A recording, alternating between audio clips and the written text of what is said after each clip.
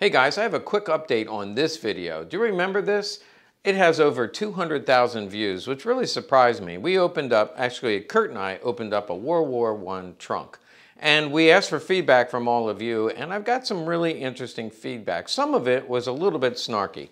Like several people who implied that we were profiting off of a dead man's service. But let's just look at it in a different light. We basically are saving things that were going into the trash. People take these trunks and the things that are in it, they move into the house, or grandpa passes away, they don't know what to do with it. So they sell it to people like me who put it into the hands of collectors. Now collectors will honor these, and in fact the man that bought these, most of them will have a rec room or a showroom. They put them on display. When people come over, they talk about the man, the sacrifice, the history of it.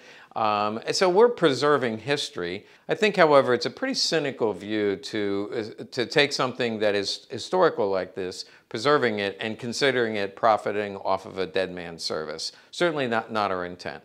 The other snarky comments were about, you don't know what you're talking about, you should do a little research, you should talk to an expert before you do these videos. Well, first of all, if I only did videos on things that I know, I wouldn't be doing that many videos. But what I love to do, and what I said in the beginning of this video, I said, I don't know anything about these World War I objects, but you help me. I'm looking for experts out there to tell us. And if you read the comments, they're extremely helpful.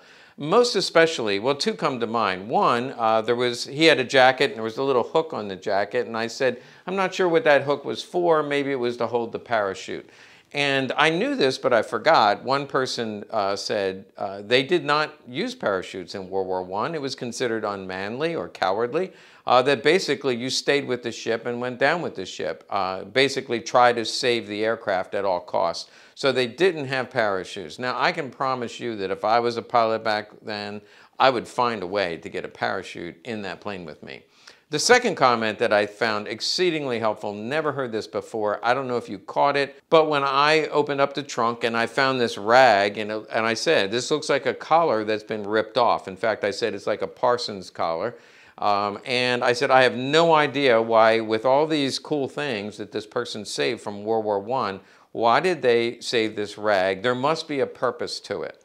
And lo and behold, I heard from 3 or 4 people who said, back then, when you did your first solo flight, they ceremoniously ripped off your collar and gave that to you. And I don't know what that symbolized, but that was the tradition, to rip off the collar, and you would save it in a ceremony signifying your first solo flight. So it turns out the object in that trunk that I thought was a rag was probably one of the most significant finds. So one other thing I learned in doing this video is I need to find some more trunks.